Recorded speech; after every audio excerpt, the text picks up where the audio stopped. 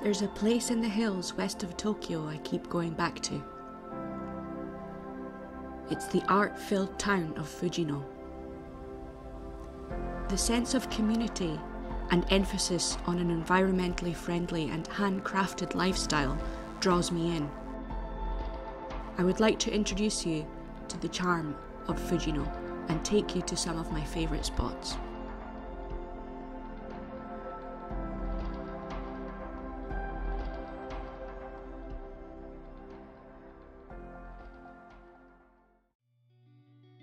Fujino is a great place to come to for a long weekend in nature, and there is a variety of fun places to stay, from camping to kominka.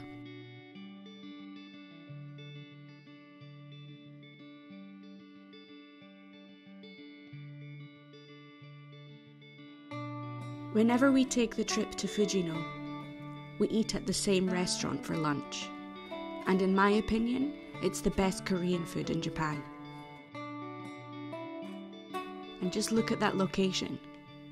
You can't help enjoy the food when you have such a great view.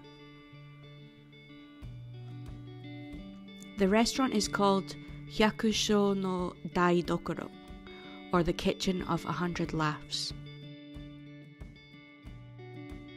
It's more than just a kitchen.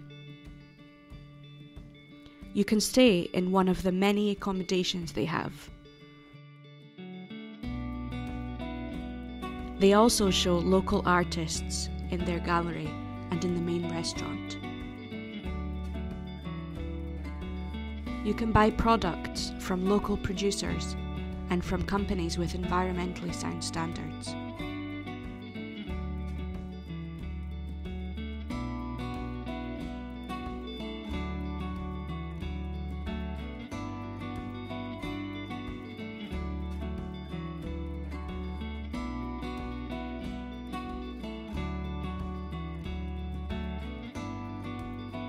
It's also a place that you can bring family and play music or games. It is a community space.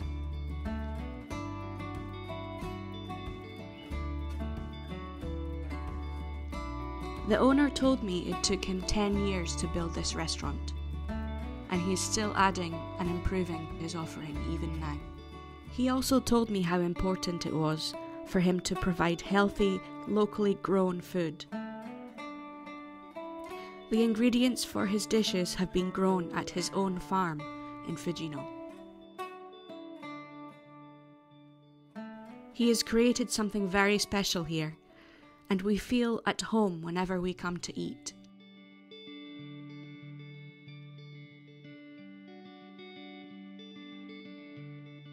It's also interesting to see the different installations in the gallery each time.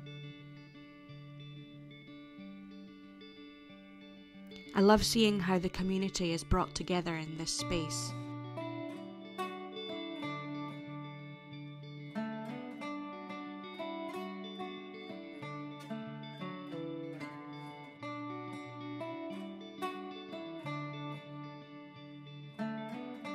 When we come, we make sure to try all the dishes available and share them out between our family.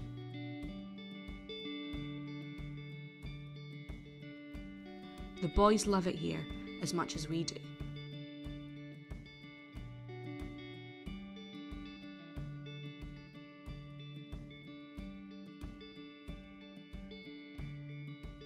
Not only are the vegetables fresh and locally grown and delicious, but the eggs are from the chicken coop in the courtyard outside. We usually visit them after our meal.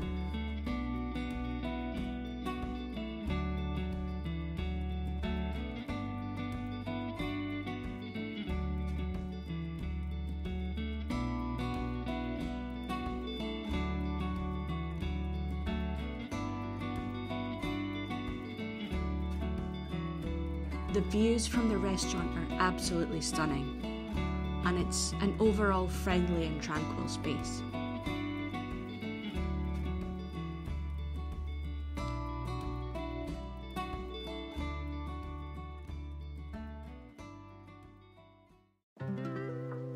Fujino seems to pride itself in handmade products, with its businesses run by very individual artists and creators. The buildings that they practice from also are made by hand and are very individual in style. There are a small number of cob houses dotted around Japan, and a couple of them are in Fujino. This one is a gallery built by volunteers instructed by Mark Ermakora and Teru Kutsuna.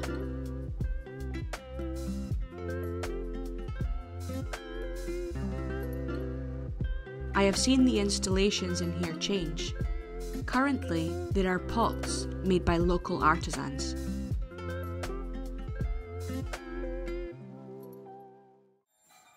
Previously, there was an art installation of musical chairs.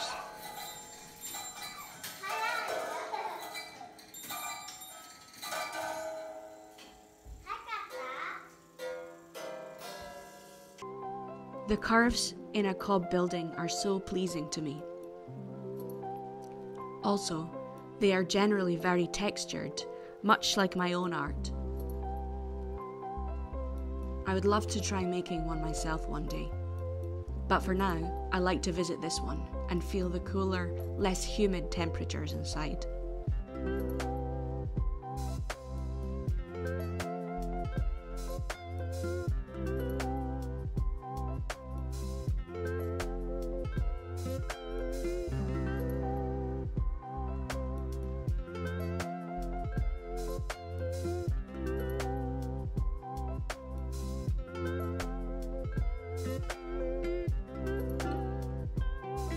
This place is on the grounds of a woodworking and furniture shop called BC Kobo Fujino Living Art Gallery.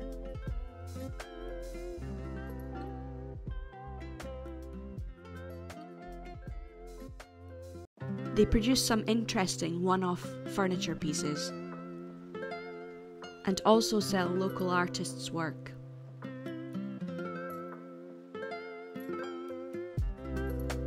Finding interesting chairs is a bit difficult in Japan, but this place has loads of them.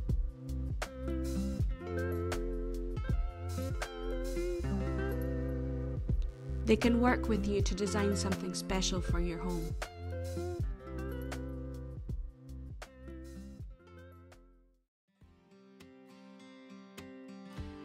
Handmade homes are all around Fujino. This one is another that we like to visit. The couple here built their house and ranch with a fun play space for barbecues and horse riding. They love America and have recreated elements of an American ranch life in Japan.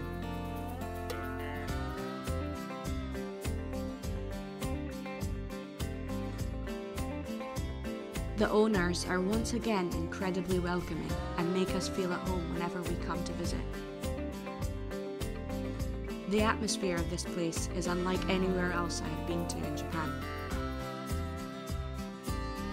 They really have personalised their home and business down to every detail and have created a lifestyle for themselves. Our kids love it here also, because they get to play with the animals and their outdoor toys.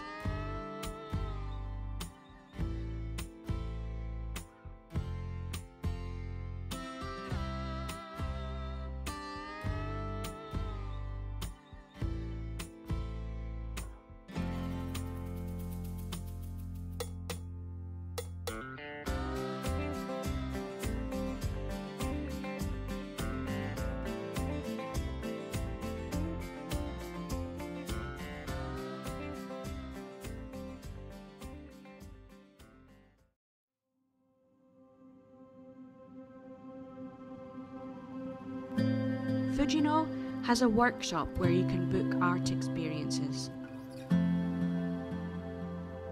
Also nearby, there are a group of tiny shops selling products made by local artists.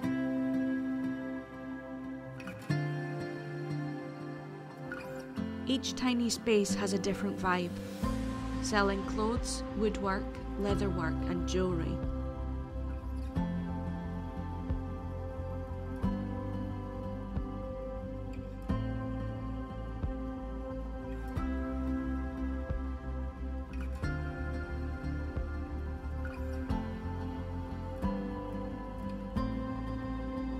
There are many things to do and see in Fujino, including an art walk of outdoor sculptures. It's a place that more people should know about, and holds a special place in my heart. I will always remember how unique it is here, and how the locals have formed such a lovely community to celebrate art and locally produced products.